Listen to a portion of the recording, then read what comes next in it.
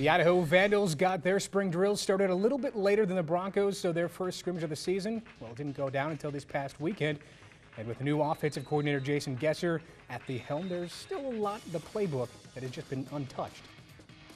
For me, I have a high expectation. I'd say about a quarter of the way. You know what I mean? I say about a quarter of it is in. Today we didn't do any of our motions, we didn't do any of our shifts, we didn't do any of those things. We didn't go into different personnel packages. We didn't go into any formations that we're still going to be inputting. Vandals fans, you can catch your favorite football team in action on April 20th in the annual Silver and Gold game.